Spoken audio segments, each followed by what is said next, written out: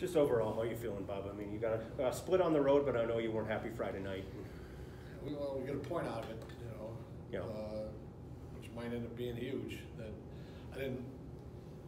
You know what? I just to kind of put it in a wrap it up. When we left the Notre Dame series, I was a little critical of some of our looseness. But it's hard to get to a team when you win 2 games because they go, Coach, what are you talking about?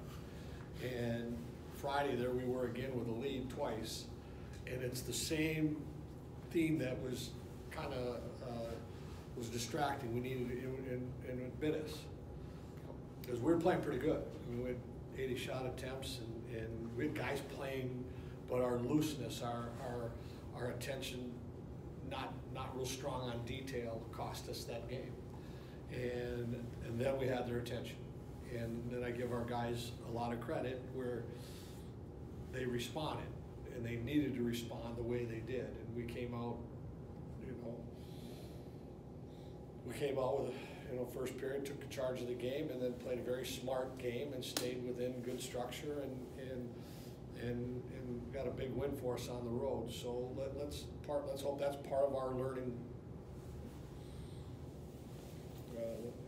process, and that they can pick up on that and really take hold of it.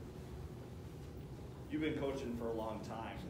Is this kind of a tough time as a coach to teach those details every week and repeat messages? No, I mean it's just we're 10 games in, and so it's it has been there from the start. This little, and it's just every team has something that except you've heard me. Some of those older teams got off to great starts because they get right up back on top of it. We had our little, like a lot of teams, and you got to straighten it out. And the fact that I've been here a long time, I've seen it many times, and I don't want to say we're through it yet, but I think we're in the right direction. With respect to trying to get that consistency, it is early in the season. Is that something you expect when you're putting your season plan together, that this is going to be kind of something that you have to get over? You always expect something's going to pop up. Conversely, last year was those of the years you get off to a 10-0 start.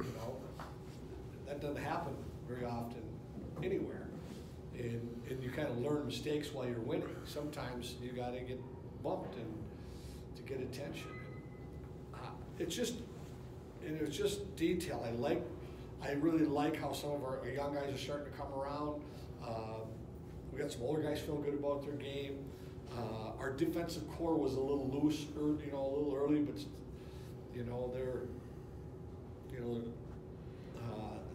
they're starting to turn the screwdriver a little bit and tighten up.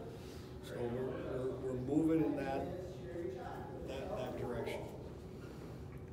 Bob, you talk about your freshmen making an impact, and you're seeing, seemingly more and more of an impact from them every week. But Nyes has been there right from the start. I mean, what allowed him to have that just immediate jump into college hockey? Well, I mean, he's physically not young. Like that's when you have that kind of size and skating ability and strength, and then we have a tough schedule.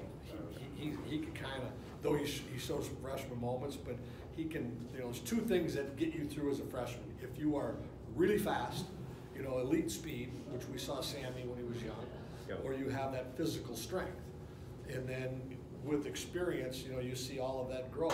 And we've got some guys that, I thought, like Hughlin, we've been watching that come. Bros and Pitlick, and these are guys that played 2 years in the USHL.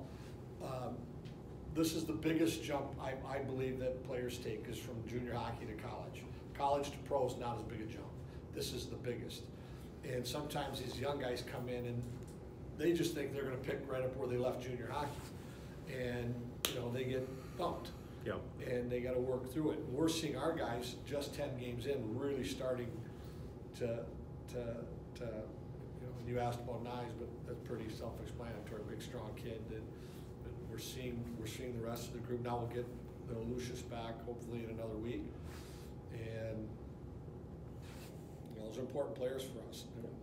Big goals that we got out of Nyes and Hughlin the other night. 2 freshmen to lead us right out of the bat. You mentioned Sammy. his parents said that when he was a kid, they called him the stunt man because he just had no fear. Is that goal he scored an example? I didn't see it on film until the bus. I don't know how he was on the bus with us. I am, like, that was, I didn't know how we didn't haul him off the ice. I mean, but I just, from the bench, he was down, I saw a little smile on his face, so I go, good, he's okay. But it looked bad, but on film, it's really bad. I mean, that shows he is fearless. Yeah. And that's a real compliment to our group right now is we're banged up, and we're battling a lot of, issues, and we got guys battling right through it. It's not been it hasn't hindered us, it hasn't held us back, and couldn't be more impressed. There's a handful of guys that I can't mention that were 50-50 to play Saturday, but played. You would not even know that they're battling through right now. There's a little tough underbelly in our team that pretty cool. I was going to ask about Lucius and Cruikshank. Any updated timeline on them? You expect to have them this weekend? No. Okay.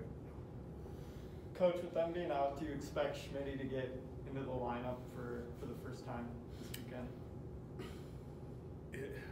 He almost played on Saturday, but if you read between the lines, we had a couple D that were dinged up, so we stayed with 7D because we didn't know how we would get through. And I got a feeling he's getting close.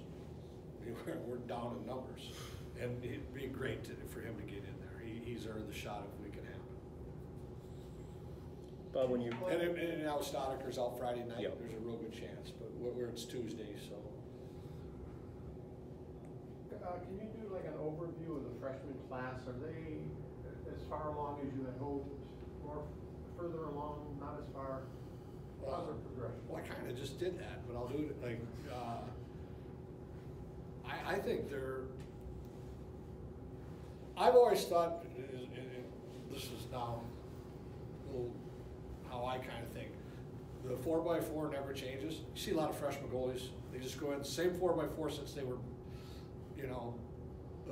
peewees. And you see a lot of freshmen can have success in goal. Defense, if they're not getting points but they can play, freshman defensemen can survive and learn, just be very cautious and not get in trouble. I think one of the biggest jumps for freshmen is playing forward because they want to be involved in the offense. They wanted, they were recruited, and it is hard ice. Look at those teams we played. And those freshmen are, Nizog, we're seeing Hughlin come, now Lucius got hurt. We're seeing that group. I'm really happy with that group. Now, they're going to tell you they're, oh, I'm off to a bad start, a couple of them, and they're not. It's the same, we've all seen that.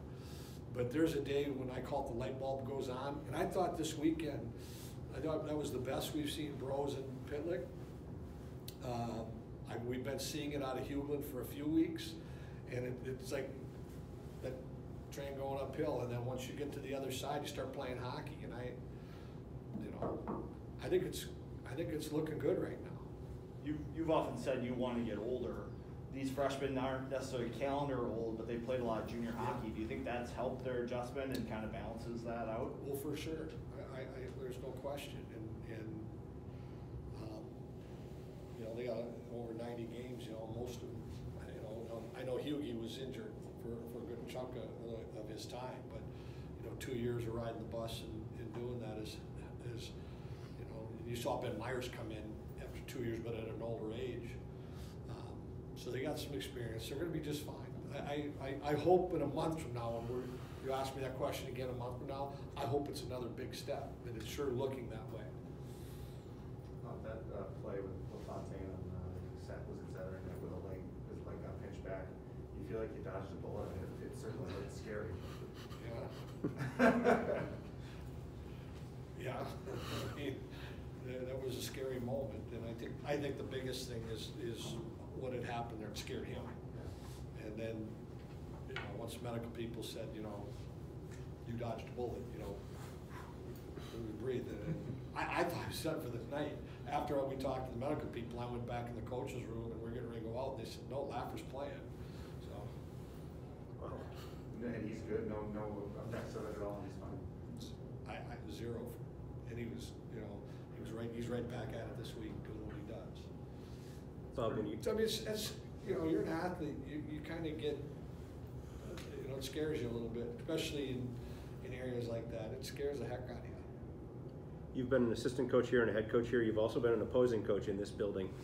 What about 3M Arena at Mariucci do you like? What's your favorite part of it?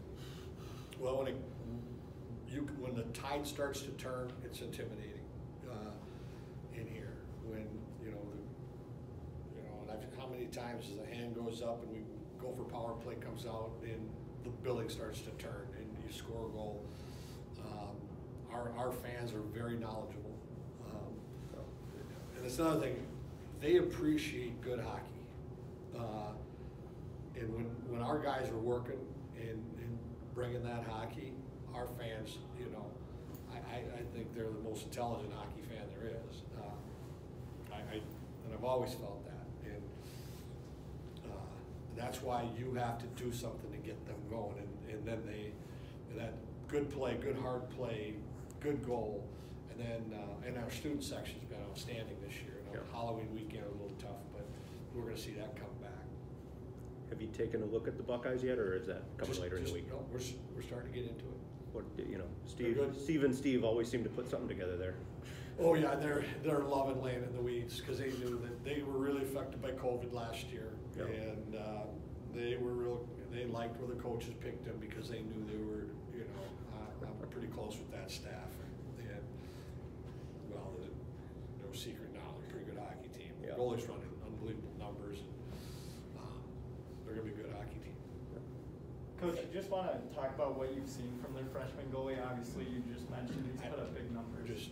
We're just getting into it, so I just look at the numbers and go, wow. We just put our last weekend, and now we're digging into that. Anything else for Coach? Goalie depth hasn't really mattered yet, but it may all of a sudden with what happened Saturday. Is Blanton back yet, or where do you see him? He practiced today. Okay. Yeah, today's back in there. Good. Fans haven't seen the arm go up too often for the officials to give power plays. Do you notice anything with officiating this year or style of play that impacts that? You work on the power play a lot, and it's looked good when you had it.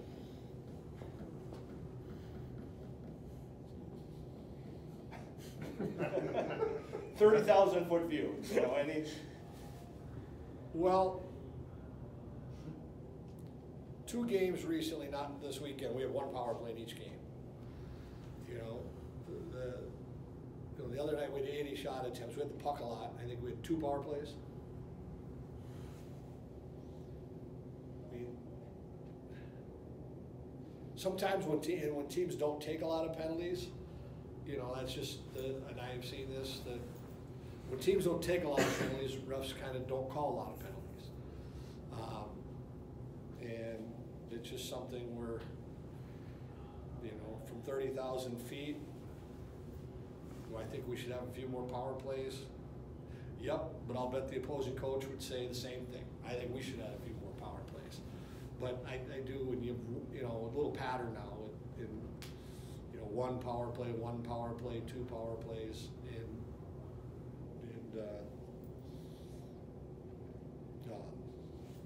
maybe give us 2 power plays.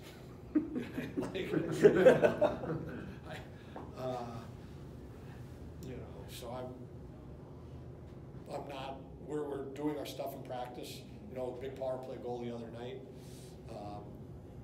So we're trying to stay sharp on it, and so that's all I can tell you.